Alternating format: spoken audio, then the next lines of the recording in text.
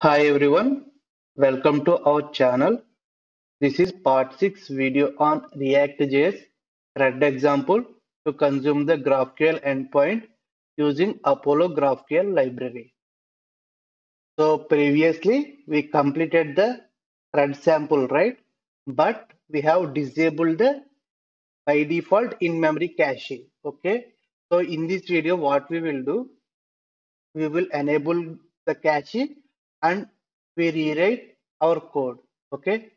So first, let's try to rewrite our create operation to utilize the in-memory cache. Okay.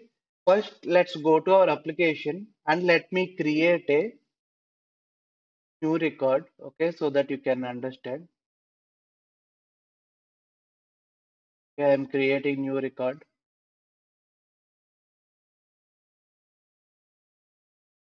Okay. Now, if I click on add button, okay, since we removed no cache, right? So we won't see our newly created record. Okay. So let me create it. See, if you observe, there is no record. And if you observe the network calls, see, here is only create API is we are seeing, but no fetch API. That is because by default use query tries to read the data from the in-memory cache. Okay. If I refresh my page, then I will get a new request, right? Because once we refresh, in-memory cache will be destroyed. Then we can see our newly created record. Let me reload the page and you can see my by newly created record, right? So to overcome this problem by using in-memory cache, then we have to update our newly created record into the in-memory cache. Okay. So for that, what I will do, first let's go to add toy.js. Okay. So here what I can do, here as a variables, I can configure one more options. Okay. So this is add toy method, right? This comes from the mutation. So here I can pass just like variable GraphQL variables, I can pass another option like update. Okay. So it will take two parameters like cache. Okay. That is first parameter. And second parameter will be our response object. So data is common root object. And what is the response object of this create toy? So for that, go to our mutation and here create toy. And here, this is the name of the response property. So copy this and give it inside of it. Okay. So open the function.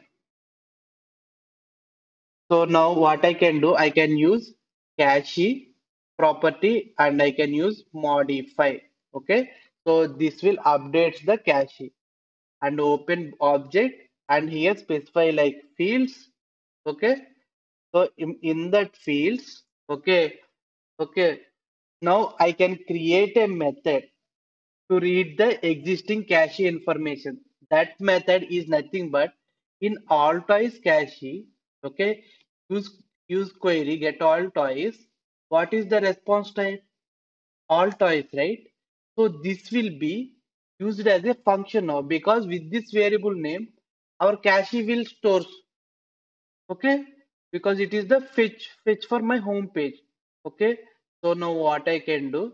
Copy this all toys name from get all toys query command. Okay, and just go to our add toy, add it here and add it like a function. And by default, it will inputs all the existing data. Okay, so with optional empty array. Okay, now here what I can do, my newly created record, right? So what is my newly created? This is the command, right? So I am expecting all the properties as a response, single object. I will create single object. That object I am expecting as a response, right? Now what I can do here, the inside of the add toys. I will add them like a new fragment. Okay, fragments is in pieces. Okay, piece of query. So constant new toy ref. I'm trying to create a new GraphQL instance of my newly created item.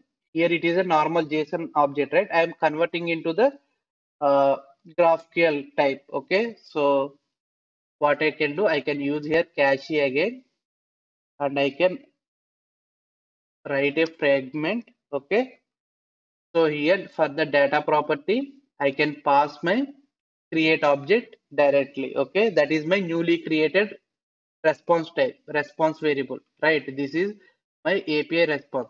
So what will happen means whenever the mutation is successful at the servers, once the response is received, this update method gets executed. See here we are listening, right, for the add toy promise. Then before executing this method, once the API is successful, update method will execute. After update method, this then gets executed. Okay, and here for data as in our newly created record, and here we are going to create a fragment. Okay, so now we have to create a fragment. Okay, so fragment is a GraphQL command. Okay, GQL, use GQL. Okay, we have to import the namespace. See it is imported or not. Okay, let's add GQL here.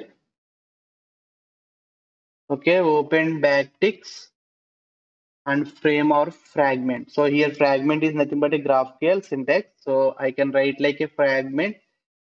It is a new piece in the array. I want to put this new piece. So I am writing like a fragment. Okay, one piece. So fragment, I will name it like this is newly new toy. Okay, on toy. I am defining a type. Okay, any type you can mention here. Okay, and this is my fragment name. Okay, so here open braces, and I have to define all the properties. Okay, so copy all these. I am fragmenting. Okay,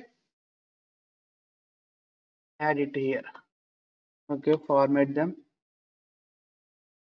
So this will create the new fragment of the exist fragment. So I can push into the existing GraphQL data. Okay, for that, I finally what I have to do, I will return array and first inject the existing data, right?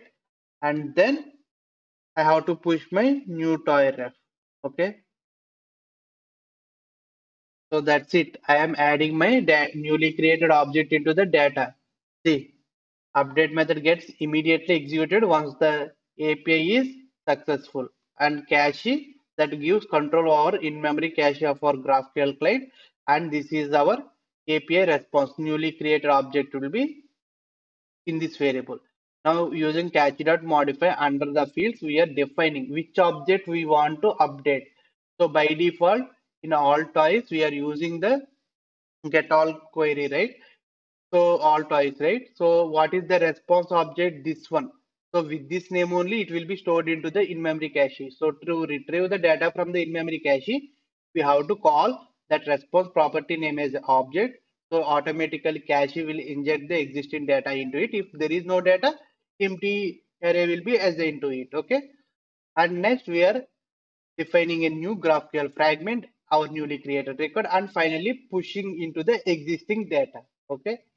So save it, and if I try to create a new object, now whenever object is saved successfully and navigated back to my home page, then I can see my newly created record immediately, because my newly created record I am updated it in in-memory cache also. Okay, so let me uh, reload the page first. Okay, I have 4 toys, right? Let me add one more toy like a robo.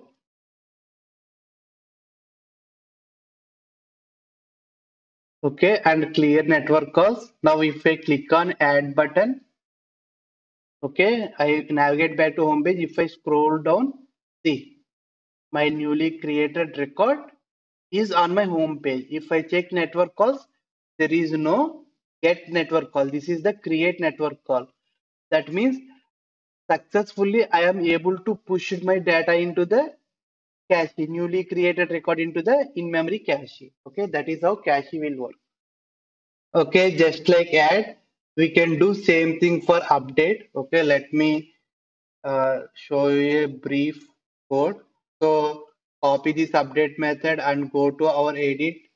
So here let's add that update method. Since it is update, right? Uh, so what I have to do means, so it won't be a create. So for update, what it will be? The update you can see it is update toy. Okay, and add it here. And now you can create a new instance, and here you have to pass data update toy. Okay, so update toy, but already existing data you have to remove it, right? So to remove it, I can pass one more field here, like create here one object, and inside of that object I can read a variable like read field. So this will help to get the ID, okay, any field from the existing object while we loop it. Okay, so now I have to remove the my existing data from the cache, right? So for that, what I will do, existing data, okay, equal to existing data filter, okay, toy. What I will do, I can use the read field to obtain the value from the toy. Okay, so read field and specify the property I want to read. It is the ID, right, in our response. And second parameter, we should pass the iterating object. So it will pops out the value of the looping object, and it should be compared with our update toy dot id, because it is a simple JSON object, right? And comparing it.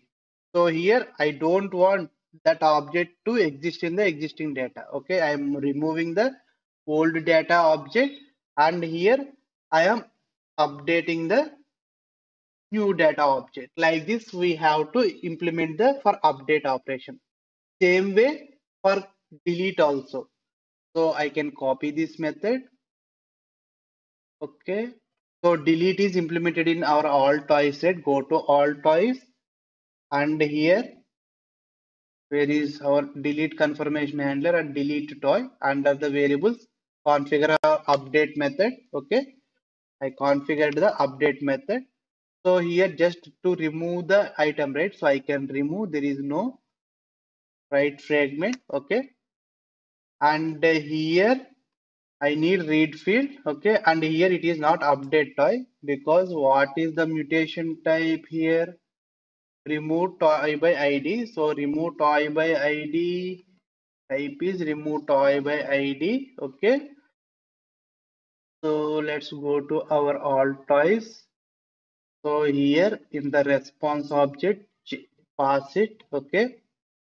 So edit toy, I haven't given anything. Update toy. Pass it here. And here we are excluding, right? Same logic we will use, but here we simply return the existing toy. That means after deleting the data from the server, we are updating cache also explicitly uh, to remove. Okay. So like this, you can use in-memory cache. I hope this video delivered some useful content to you all. If you like the video, please do support me by subscribing to my channel. Soon we are going to meet with new content. Until then, signing off.